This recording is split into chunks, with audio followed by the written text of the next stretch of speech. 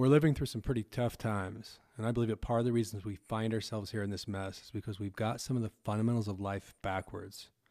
We're living from the outside in, call it entitlement or just plain lazy, but inverting this sort of thinking is going to be key to getting ourselves out.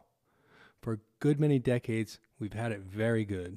Okay, there's been a few bumps in the road, but nothing that would fundamentally shift our worldview to say the way World War II did.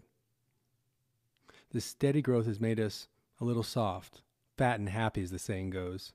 And over time, with things soaring along well, many have come to believe that the world works this way.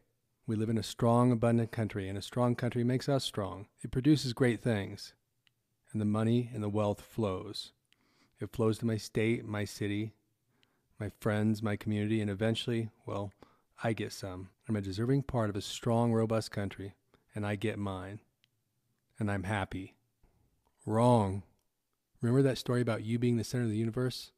Well, I think it's a whole lot closer to the truth than we may have considered. I contend that the strength of our country, the strength of our communities, the strength of your family begins with you, with me, with each one of us.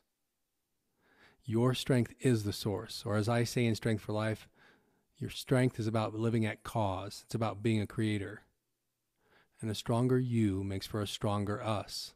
A stronger us is your family, your friends, your business, your community.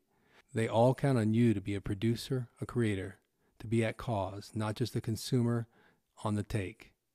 Too often people are waiting or wanting to be part of a strong team. But every strong team begins with a strong you. And when you wait for the team to be better, everyone loses.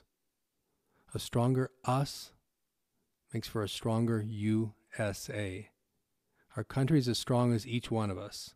Not of them, not the other guy, but of you. You see, it does begin with you.